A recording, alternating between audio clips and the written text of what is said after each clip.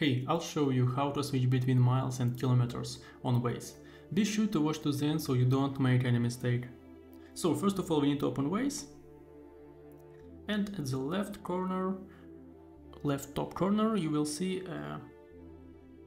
this button for drawer. So here you will see your profile, plan and drive, inboard settings, helping, feedback, sleep mode. So we need to press to settings, and here you will see a lot of options for settings. So general, map, display, voice and sound, driving preferences section, notification section, account, about, inviting friends, how to edit the map.